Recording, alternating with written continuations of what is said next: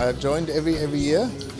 I've been to many restaurants and it's an annual highlight, not only in Malaysia, but I mean for us especially to join the dinner. And tonight, as always, is beautiful, you know, to get together and eat fine food. So yeah, this is very nice. In general, fantastic. You know, it's a 9 over 10. It's very, very nice. Casual, but yet a very classy restaurant. Yeah. The food is good. Certainly a very high standard. The menu selected was wonderful. I liked the foie gras.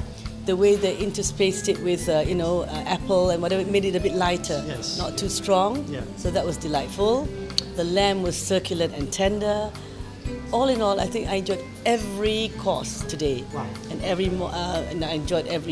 I finished everything. That's great. Even my neighbor on my right said, "Oh, you must really have enjoyed the food because you finished everything." I said, "Yes, I did."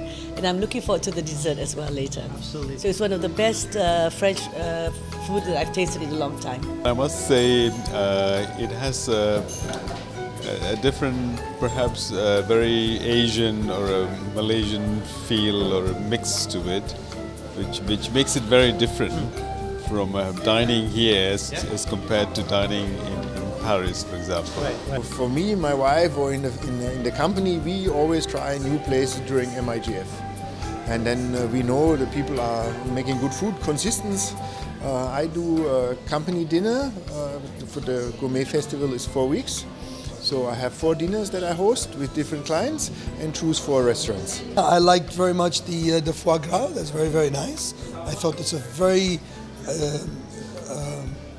exclusive presentation, and I thought that it really worked together very well. For the owner and the restaurants, it also have an opportunity for the restaurant to be marketed, in a very cost-effective way into different media and become better known to the KL. Actually now you have expanded beyond KL, so to the Malaysians. It tends to exemplify the businesses as well. So I think it's a very good idea, and I wish this festival will carry on from years from now on.